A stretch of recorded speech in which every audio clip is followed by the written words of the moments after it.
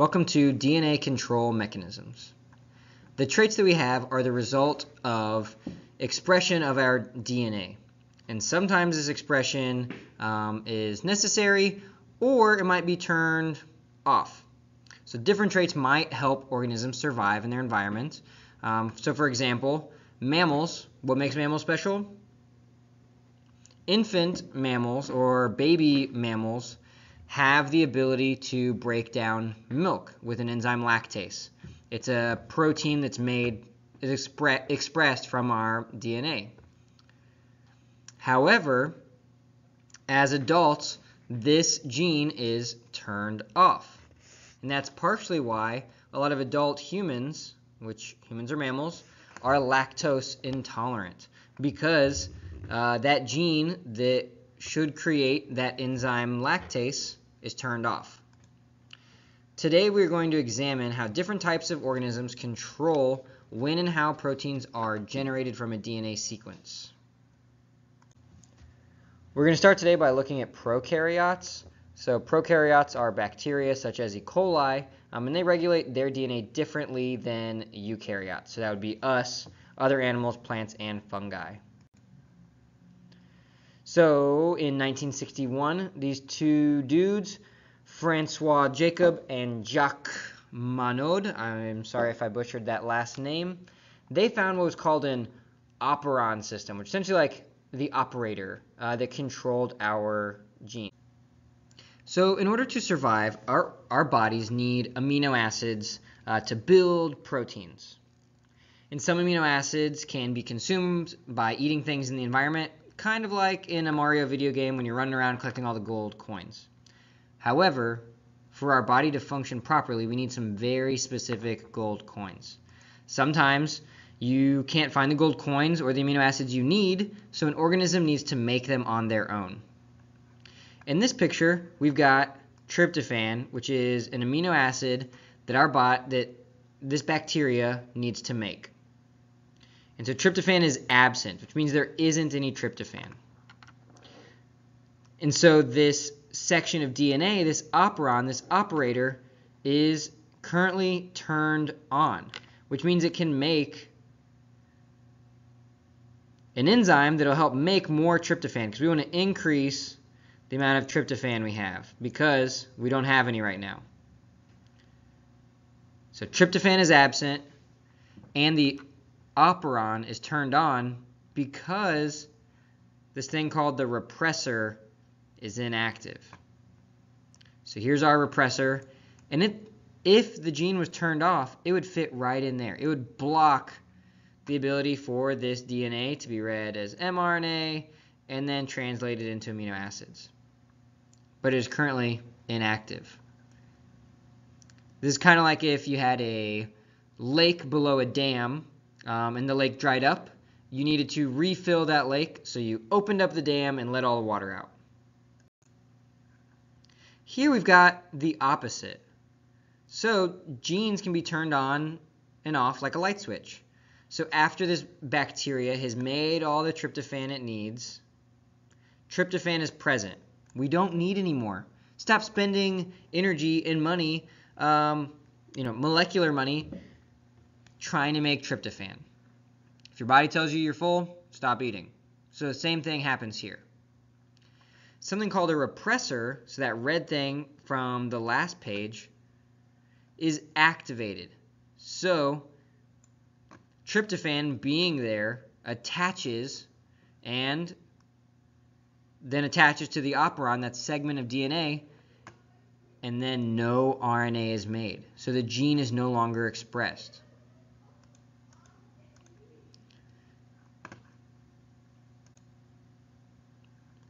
So because proteins do certain jobs in the body, you don't always need them. You only need them when there's a job to be done. So in this case, lactose, or a certain type of sugar, is absent. So if there's no sugar, why do you need an enzyme to break it down? So here we've got a repressor that is active, that can shut off the enzyme like a light bulb. So no RNA is made because this operon and this operator are turned off. However, if lactose is present, so that sugar is there now, it's going to induce or tell that repressor, hey, stop holding me back. I need to make some enzyme so I can drink this milk. I need to break down this sugar, and without this enzyme, I won't be able to do it. So it inactivates the repressor, and look, so the repressor went from this block shape to this curved molecule. It just bent it out of shape. So now it no longer fits into that section. So that allows the gene to be read, RNA to be made, and the protein to be made. It is induced or turned on the switch. Now, this type of control mechanism is pretty crazy. There's these things called transposons, which are kind of like, if you watch Dragon Ball Z, they can like teleport all over the place. So it's kind of like our DNA being able to teleport or transport itself. So transposon genes can actually insert itself into a section of DNA to block transcription so that our body can't go from DNA to RNA. It blocks it. It fills it in with this repeated sequence on both sides. So on one side it looks like this, and on the other side it's inverted. Crazy.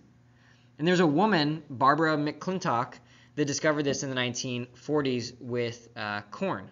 And she won a Nobel Prize for that. So our buddies and ourselves, eukaryotes, they regulate DNA a little differently. So DNA control mechanisms in eukaryotes are different because we have nuclei, where we've got our DNA stored in chromosomes and chromatin. So chromatin is this mass of genetic material in here that's not compact very well, but it's then condensed really tightly into chromosomes. So these chromosomes are what hold our DNA. And when it's wound up really tightly, our DNA cannot be transcribed. The enzymes can't get to it. Our bodies like to recycle material. So why throw something away when you can use it again? So our body, after the chromatin is unwound, there are several opportunities for our genes to be regulated, and then also for those parts to be recycled for use later.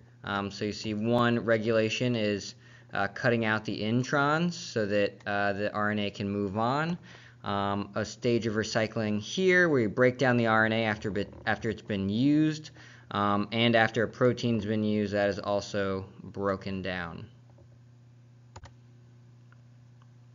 Remember, eukaryotic cells can also control the removal of introns and rearranging exons after transcription has occurred. So you see there's RNA transcript here. This is what RNA is, and then you use spliceosomes to actually cut out those introns and bring it all back together. So that's one way we can regulate our DNA, is through spliceosomes and removal of introns. Another way we have learned about how mRNA can be regulated is by how many tails it has. So we know that once it's out in the cytoplasm, so that's that space beyond the nucleus. So there's our nucleus. Here's our cell. This space out here has a lot of digestive enzymes, and the more A's you have on that tail, the safer you will be out in that space. So those A's can be broken off eventually, and the mRNA can be broken down, which means the mRNA can no longer be used to make proteins. So lastly, did the protein require a chaperone or a rough endoplasmic reticulum to fold up its shape? because if the proteins need these things, then they have to be available to be used. If a chaperone isn't available, the protein may not be formed completely. It would just stay as a polypeptide sequence here. So that's another way we can regulate, or our bodies regulate protein synthesis, is by the availability of chaperones. So just a reminder, the rough endoplasmic reticulum, or here RER, can also be involved in regulating where proteins go, because they only work with proteins that are leaving the cell. So that's another way we can regulate proteins, is by where they go. So just a reminder that the genes are transcribed to help determine what cells will mature into over time. So cells grow up and they have to be and carry out adult functions. So certain cells have certain functions, and our body needs to regulate these. So we can't produce all proteins at once. We can't have all these different types of cells. Our body needs to be able to regulate these things so that our bodies function properly.